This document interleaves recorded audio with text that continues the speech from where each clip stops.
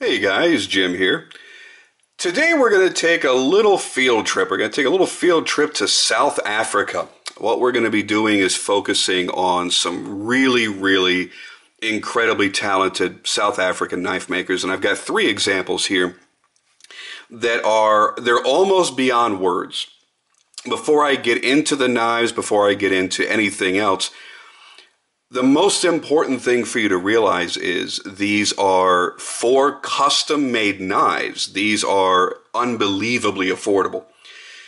These makers will make knives anywhere from the $400 range up to about $1,000, and I'm sure there are some that go far beyond that when they get into their more art knives. But in that $400 to $500 to $600 range, you're going to get things done in these knives that you wouldn't see anywhere under $1,000 by anybody else, and I mean almost anybody.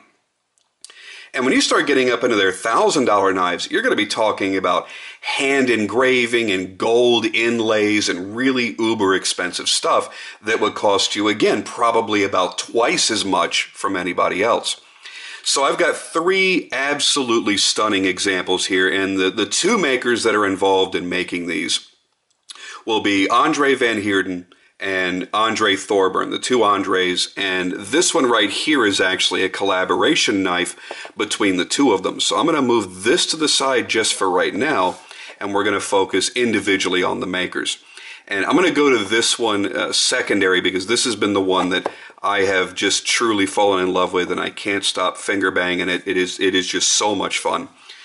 The first thing to get out of the way is each of the knives that I've handled from these guys, and I had a chance to meet Mr. Thorburn at the New York Custom Knife Show in November, and he struck me as a very quiet, very kind of laid back man, very professional, very nice, very warm and inviting, and every knife that I picked up off of his table just blew me away.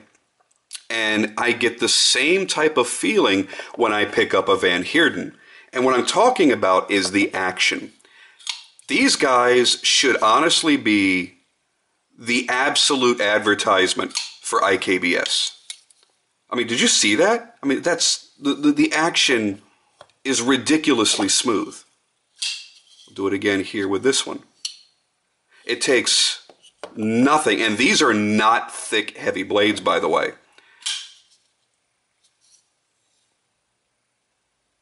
Little touch there. I'm actually being a little cautious with this one because I've almost taken my thumb off with this one. But everything about their actions is truly remarkable. They're completely effortless on their flipping, no matter which system they're using.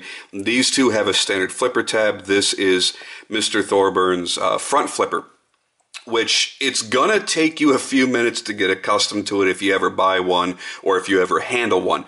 It's not gonna flip like a rocket the first time you pick it up because you're doing something in a somewhat awkward fashion. But I'll tell you, after a couple times of flipping it, you'll realize that it's every bit as lightning fast and easy to use as a standard flipper is. Now, it's kind of hard to figure out where I want to start first because there's so many great things. So I'm just going to I'm going to start here with this one. I was going to kind of go to it last, but there's just something about this that blows my mind. First out of the gate, I want to thank my good buddy Ryan Meester Clark for sending this out to me. This is his knife, and he knows I've really wanted to play with it, and I can't stop drooling over it. So we were going to do a guest blade episode on it, but what I want to do is I want to combine it with these other two so we have a theme. Now, realize this is in the realm of $500. You'll notice, first off, the incredible mirror polished and blue anodized titanium liners. The workmanship and the beauty of this is, I mean, it's off the charts. It is absolutely incredible. Then you get to the file work and the anodizing on the backspacer. So you see, if we hold it at one angle, you'll see each of the divots on the file is kind of almost a red. I'm kind of having a hard time picking up the color. It's almost like a coppery red color. And then obviously the blue of the titanium coming up against it. This is just truly one of the most beautiful knives I have ever seen for anywhere near this amount of money. The workmanship is stellar. You got to realize the finishing on this, all of that mirror polishing and that smooth, clean satin finishing is the product of a lot of hours of labor. This is not something that you just, throw together. I mean, you see how effortless that is? Opening and closing. I can light switch it, or if I want to push button it, it's a rocket no matter what you do with it. He's got, let me give you a nice close-up here, the perfect amount of jimping on the flipper tab, so that no matter how you approach this tab, your fingers engage that jimping. If this were smooth, you wouldn't be able to flip this as easily, I don't think, if you were trying to keep your finger up here. If you were pulling back, light switching it from the front, that's not an issue at all. But if you like kind of resting your finger on top, there are some knives, and I go back to my Bodega a lot because I love the flipper tab, the shape on the Bodega, but you couldn't take your finger back here and pull back on it because it's completely smooth. You really do have to get forward of the flipper tab in order to flip it. Whereas with this, it doesn't matter where you put your finger. It's just brilliantly made. You look at this beautiful deep hollow grind on this blade. I'm really completely in love with this thing. It's just one of those knives that the more I touch it, the more I play with it, the more I want it. It's just one of those that you don't ever want to put down. So some of the details here, you've got this beautiful custom pivot. Get it to focus here. There we go. I like the embellishments, the holes that are done inside of the flipper tab there. Beautifully contoured carbon fiber, nice 3D sculpted and contoured carbon fiber. And what he's doing is he's cutting away sections. Instead of just drilling through and putting the hardware in, he's actually adding an element of beauty that allows you from the side of the knife to be able to see the blue anodized liners. Really nicely done around the butt end of the knife. The tip is completely hidden within the frame. There's no chance of it poking out. The back spacer curves all the way around the back side. And then he put on a sculpted, 3D machined carbon fiber pocket clip, which again, just beautiful. He ties together those 3 holes in the flipper tab to the 3 holes that are done in the clip so that you have a theme, running throughout this entire knife. It is beautifully assembled. The action is nearly unreal. For the money you're spending on a knife like this, you can't get better. It is beautifully sharp, very, very sharp edge on it. Love the way that he ground this. Beautiful main bevel, very swoopy and very elegant. This is almost like a gentleman's tactical folder. You've got very, very good jimping. Actually, some of the best jimping I've ever seen. It looks nice and smooth up here across the top, yet when you throw your thumb on it, you can see it pulling the skin away from my thumbnail. It won't let you move on it. It is just perfect. It doesn't aggravate your skin at all. You can push into it as hard as you want, and there's no aggravation. You don't have little jimping steps that dig into your finger. It's just beautifully done. The ergonomics are not the absolute best I've ever held.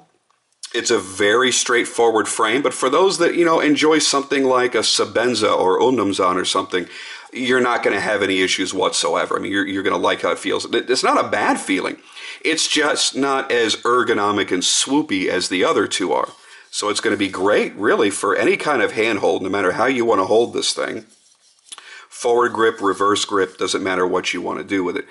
You do have a little forward step area. It's not really going to be a choil. There's no choil cutout, but you can choke up on it up here. There's a little bit of edge here on the lead in for the grind, so you want to keep your eye on that.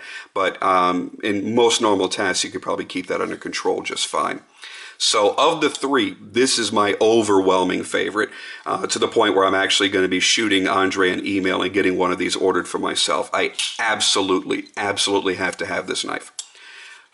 I can't stop playing with it. It's just one of those knives that you want to play with all day long, and you don't get tired of it. The action is so butter smooth. It's just so much fun. And every time I look at the finish work on this and the colors I love blue against carbon fiber. And this is a unique tone of blue. It's not a deep, rich royal blue. It's definitely a lighter shade of blue, but it is so, it brings a sense of elegance to an otherwise very tactical style of knife. So we'll lay that to the side, and then we will move our way up. Let's get into the M16 or Model 16. This is actually made by Andre Van Heerden. And you see there's going to be some similarities here in the way that they make their knives. Again, it's another knife that once you've opened it and once you've played with that action, you don't want to stop playing with it. It's fun. Andre Van Heerden is a part-time maker. He actually began in 2002. He does something in computers, and I forget what it is. I think it was network engineer, and I apologize if I'm mistaken on that. And Andre's actually building me a knife right now. It should be available to me in the next week or two. It's the Model 35. It was the collaboration that he did with Tashi. And once I saw that, I had to have it. And these two knives actually came to me from Dwayne Weekham over at edcknives.com. Dwayne and I have been kind of chatting back and forth a little bit through messaging and had a chance to talk on the phone yesterday. And we're going to try to do this every now and then and highlight some of the really cool makers that he puts on his website. If you haven't checked out edcknives.com, if for some reason you don't know who Dwayne is, either through that website or his legendary photography. He does photography for like all the big boys. Every time Todd Begg comes out with a new knife, it goes straight to Dwayne. He does the photography on it. A lot of the knife makers do that because, he is an exceptionally skilled photographer. And that's hard for me to say, being a photographer myself. It's hard to give compliments to other guys, especially if you're photographing the same things. But the dude is kind of like a photographic genius. I'm always impressed when I see his shots. And he offered to let me start fondling with a few knives every now and then to do for guest blade. And these were the two that he sent initially. And I have had a lot of fun playing with these, man. These both, when I get these sent back to him, will be available for sale on his website. So if you like what you're seeing, it's a rare occasion where I'm showing you something that you will be able to almost immediately buy. So do keep that in mind. And he is an authorized dealer for them, so he can usually get stuff for you. So what you're looking at is this beautiful fluted lightning strike carbon fiber. Now, we don't see a lot of guys doing this. Brian Ty always comes to mind with the fluting that he does, and he has sculpted various materials. But this is such a beautiful and organic flow. When you look at the overall shape of the knife, you look at the spine of the handle, the way that it's curved, and then you look at the lines here, it's all complementary. It's not just throwing a design onto the handle because you think the design looks cool. It actually fits with the rest of the flow of the knife. I have to get those out of the way so it will continue to stay focused on this. Again, another beautiful custom-made pivot. Really nice lightning strike carbon fiber work here. And I can't imagine how hard it's got to be to sculpt lightning strike because of the copper wire that's in there. I would have to assume that's going to be more of a challenge than standard carbon fiber. Once again, with a nice full back spacer. Now, this is much more of a tactical design, so he's not going to be embellishing it the same way that Thorburn was embellished. But Van Heerden does certainly do that. He has the skill and proficiency to do some beautiful decorations. So you've got a gear style pattern, flush mounted back spacer all the way through. I do believe that is just standard black G10, if I'm not mistaken. Blasted titanium liners. The pocket clip, once again, the same as the Thorburn, is going to be a matching complementary material. Nice sculpted carbon fiber, not lightning strike, but standard carbon fiber. It's a really nice offset, too. And again, the shape of it, the way he's mounted it, is all complementary to the overall flow of the knife. And again, IKBS. These guys, I mean, seriously, they should be like the poster children for IKBS. It's incredible the actions they do. Now, this is about a 4 1/4 inch blade. It's actually 4.2 inches. It's a big blade. It doesn't feel like it. It doesn't look like it. But that's a big S35VN steel blade right there. He's done nice finishing work on this. Again, it's not meant to be a dressier knife. So he has a really nice light stone wash going through it. It's a good working finish. Nice deep hollow grind running through there. Very, very sharp as well. And this is another one that when you put it in the hand, it drops in the hand. As much as I like this one, and I am going to own one of these, it has more of a standard gentleman's folding knife feel to it. Whereas this one definitely has more of that fighter feel. It's a fighter knife because you've got this nice deep choil here that locks your fingers in, that keeps them from sliding up. And then it locks you in a little bit from the back as it curls back around your pinky. So it's a fighter style handle on this. Great shape on the blade. It's going to be very useful for pretty much anything you have EDC tasks. Some guys may not want to call it tactical because it lacks any jimping whatsoever. But honestly, the way that you fit into this handle, you're not going to slip around. It's not going to twist around on you. You're not going to slide up and down on it. It's going to be one of those knives that just does, just stays put without any need for unnecessary jimping. But yeah, I mean, you have to keep going back to that action. Once you get past the detent, the blade just drops under its own weight. And the flipper tab on this is large enough that you don't have to worry about your finger really getting cut on that. Just fantastic. The workmanship exhibited on all three of these knives really does make you think you're holding something that was tremendously more expensive. Oh, it looks like the Thorburn did nick me. I thought I felt something. Okay, that's okay. It drew a little bit of blood. So Ryan, you got me. There we go. So there's a close-up look at that. And now let's bring out their collaboration. The knife in which both of them worked on, both Thorburn and Van Heerden. And this has got the front flipper on there. Front flippers are crazy. The first time I picked up one of Andre Thorburn's knives off of his table, I'm looking at it going, okay, is it a scale release double action, or there's no thumb stud? What's going on here? Then I saw this little nub. And your natural inclination is to do this. And I'm sure that's also one of the ways that he designed it to be deployed. When I was hanging out in Todd Fisher's shop last week with his son Frank, when we were building our CAD for our collaboration, when I handed it to them, that was the first thing that Todd did too. I mean, and Todd's old school. That's kind of what he did. And he remembers seeing these when they were first being done. But it's actually going to be used like this.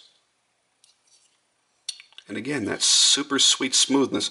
The first time you do this, you're going to pull on it and it's not going to move and you're going to go, I don't like that. Give it a couple of tries. I found that kind of, instead of holding it like this, like you would a standard flipper, I tend to cock the knife a little bit in my hand. And when I do, I'm kind of engaging it with the side of my finger. And it's a rocket. I mean, guys, that is every bit as fast as your fastest flippers. My Shirogorov is one of my fastest knives. That opens every bit as quickly. Another example, what do I have that's a fast flipper? Oh yeah, I guess you always kind of have to go back to, the R.J. Martins.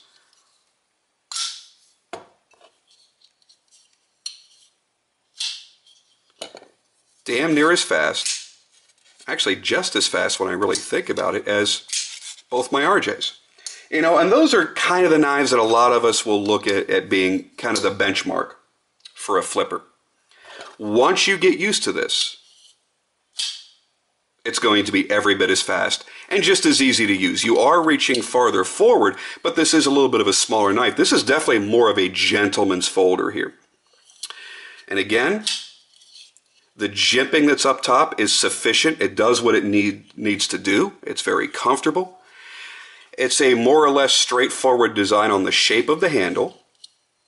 And there again we have that beautiful anodizing. Mirror polishing on all the titanium. And then that beautiful anodizing. Everything is matched up beautifully. It's just another one of those knives that you just look at it and go, damn! Just have to be in love with it. Now, when you look at Thorburn's work, and again, this being the collaboration, there's a lot of precision there, and he does a lot of crazy stuff. Andre Thorburn started in about 1989. He went full-time in 96, so he was doing a lot of part-time making. But he uses everything that you can think of to use. He uses laser, he uses wire EDM, water jet, CNC, and then a tremendous amount of handwork. I mean, the file work that he does is nothing short of amazing. And this is stuff that you see on tremendously more expensive knives, those knives that are in that $2,000, $3,000, $4,000, $5,000 range. He also does his own engraving. He does his own gold inlays.